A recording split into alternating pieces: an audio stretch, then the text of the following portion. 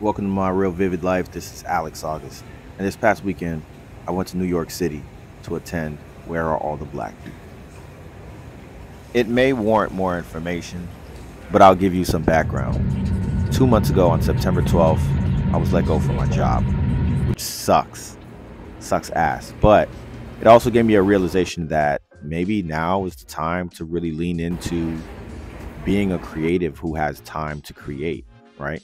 Being a creative that actually creates, right? Full time.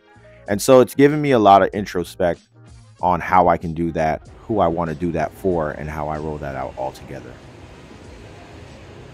Where Are All the Black People is a DEI event that also serves as a career fair, allowing job seekers and recent graduates an opportunity to connect with brands that are interested in diversifying their talent pool and diversifying the thought that exists within their organizations.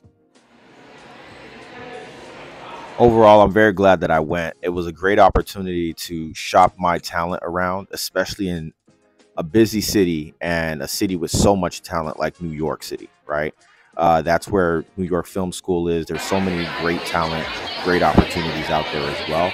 And there was also an opportunity to hear from some professionals who are really thought leaders when it comes to diversity as well, including who you saw there, Everett Taylor, who's the CEO of Kickstarter.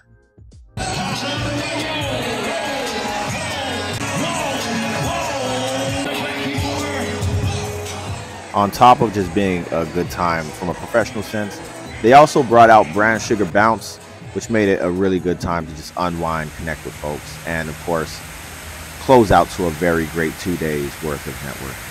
This was my first time seeing the 9/11 memorial, as well as the completed One Tower.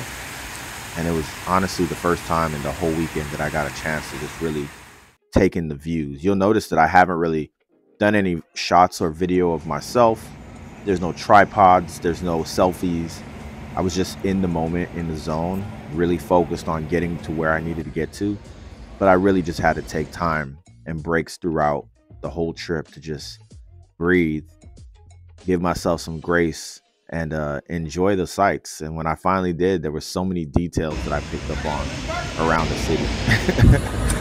And it just made for a really good trip. I'm glad to be back. Glad to be back in the saddle, and I'm ready to get to work. If you enjoy stories like these and want to see more tips on how to unlock your most creative self, be sure to hit the subscribe button and the bell for notifications for videos and live streams from Alex August.